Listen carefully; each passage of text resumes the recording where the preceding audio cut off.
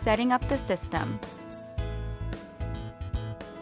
The Cavitron Touch system is designed to rest on a level surface. Be sure the unit is stable and resting on 4 feet. Positioning of this unit should allow full access to the AC power cord. Please keep in mind that placing the system in direct sunlight could possibly discolor the plastic housing on the unit. The Cavitron Touch has been equipped with a tap-on wireless flip pedal, which was factory synchronized to operate with the system's base unit. If your office has more than one Cavitron system with tap-on technology, Dentsply recommends that you mark the tap-on foot pedal and base unit for easy reference as to which tap-on foot pedal operates with which base unit. Power cord connection. To begin, please verify that the main power on-off switch, which is located at the back of your system, is set to the off position before proceeding.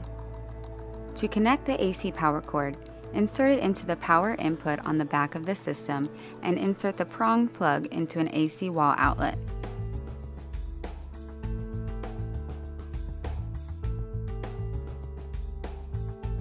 Water supply line connection. To connect the water supply, insert the blue water line hose into the orange water inlet connector until it's fully seated. Tug gently to ensure the water line is secure.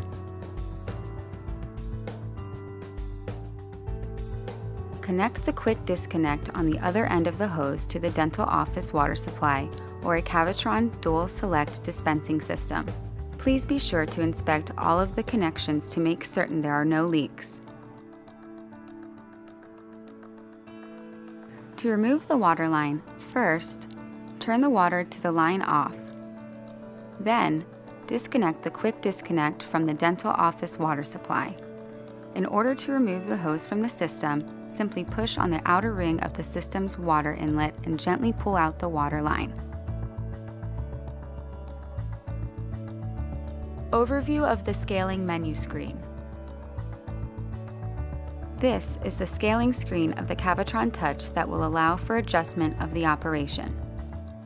Please note that the touchscreen controls will either require a tap of the icon or a tap and hold for a full 2 seconds.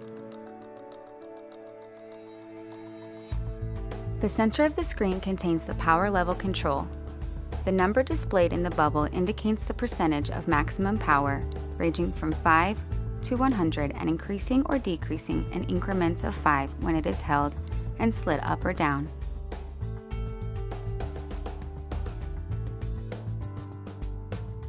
Connecting Steri-Mate 360 handpiece to the featherweight detachable handpiece cord.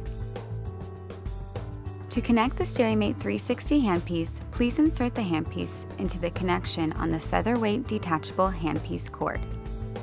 If the cable assembly does not seat into the handpiece, gently rotate the handpiece until the contacts align, and then fully insert the handpiece. Once the cord and handpiece are connected, press the tap-on foot pedal until water exits to release any air bubbles that might be trapped inside the handpiece. Please note, the tap-on technology only operates when an insert is seated in the handpiece.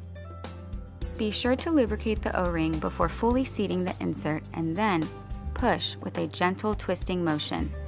Do not force it.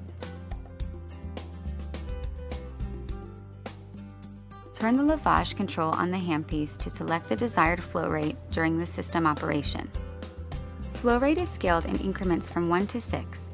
In order to increase flow at the insert tip, turn the control clockwise toward 6 and turn the control counterclockwise toward 1 to decrease flow.